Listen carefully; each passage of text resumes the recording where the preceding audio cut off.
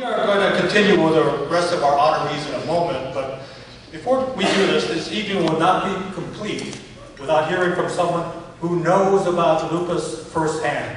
Someone who has gone through a lot in her life and yet has committed personal time and effort towards helping other lupus patients. She is a volunteer-trained instructor of the Foundation's patient education classes, which are offered free of charge to newly diagnosed lupus patients and their families.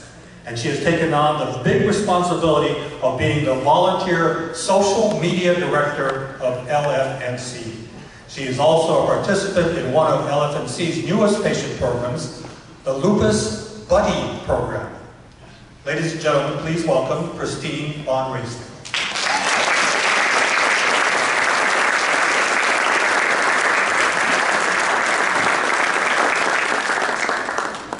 The way Christine holds we share half of our ethnicity.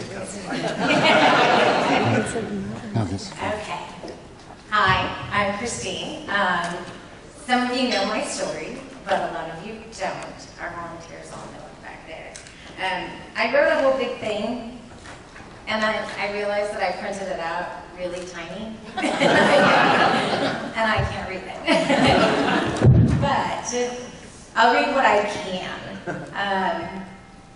So I recently took over the social media for the LFNC, and that's strictly on a volunteer basis.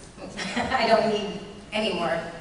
And then a few days ago, I came across a quote that really struck a chord with me. It said, "It never occurred to me that one day I'd wake up sick and never get better." It's a hard realization with people who have lupus. There's no cure, and we won't get any better. There are good days. There's really good days. There's really bad days. It's just a battle. My actual diagnosis of lupus was in August of 2002. My niece was born, and when she was a baby, she used to spend time with me in the hospital, in my hospital bed. She liked going up and down. It was fun for her. But I originally got sick in 1989. I have a rare bleeding disorder. It's called thrombotic thrombocytopenic purpura. My blood cells go on the inside of my veins, and they kind of get sticky together, and then when the rest of the blood passes through, it slices everything. So when I was 14 years old, I went on a trip to Disneyland with my mom and dad, and I brought a friend with me. But on that trip, I didn't leave the hotel room. I was on the bed. I had every single blanket that was in that hospital room on me. And I was sitting underneath the little lamp by the side of the bed, just warming my hands and trying to get warm. A few days later, we went to the hospital, and my parents were told that I probably wasn't going to make it. So there have been a lot of times where they've said that I probably won't make it. The lupus has affected my brain. A lot of people have nephritis where their kidneys are affected. Mine is my brain. I've forgotten how to walk. I've had to go through therapy to learn how to walk again. And with all the medications that I've been on from 1989 to now, it's caused my brain to be toxic. So my main goal in working with the Lupus Foundation is to try and get people to be aware of things before something like this can happen to somebody. I'm looking forward to all these clinical trials. He mentioned the plaque one, but that's not a good one for me. All my drugs I've taken, I have all the bad side effects. So it makes things difficult. Every day is difficult to get up. I'm on a scale of 1 to 10 on that pain level. I'm at a 6 on a day-to-day basis. I've had my knee replaced, my shoulder replaced, another knee needs to be replaced. But all of that can't be done until I'm a little bit better and I'm able to get better. Trying to think if there's any other point. There's points in here. I've done chemo, chemo from the time I was, oh gosh, I'm not even sure, probably like 16. So I did Cytoxin a couple different times. All my medications, I'm good for a little bit. And I do really well at hiding the fact that I'm sick. I practiced for a long time. And it makes things difficult too, because people look at me and I look okay. I look like I'm healthy.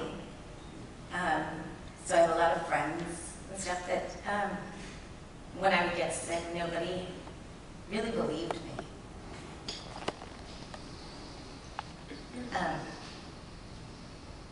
Sorry.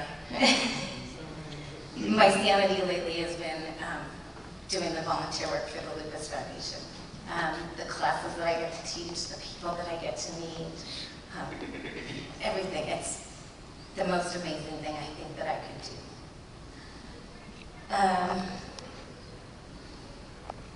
I know you don't want to hear all the details about it. I have, in addition to lupus, I have Sjogren's, I have arthritis, I have osteonecrosis, which is where my bones are dying. I have the brain damage from white matter from the lupus itself, and I have damage from all the medications. I think that my whole point in being here is to help people who are in these situations. I spend most of my nights online with people that are on the other side of the world, because I can't sleep, and they're awake. So I made a lot of friends with the same bleeding disorder and with a lot of the same conditions. And I think it's just my goal now to help other people and to avoid things like this with the brain, with the toxicity in the brain. And just to bring awareness to people, to know that people can look okay, but it's what's going on inside that really matters. And I think that's about all I have to say.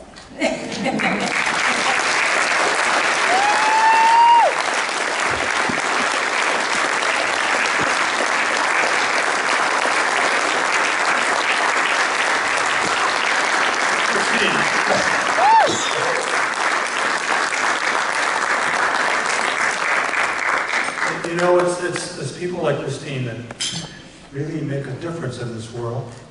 And we don't hear enough about people like that. And we are all truly grateful for you sharing your story.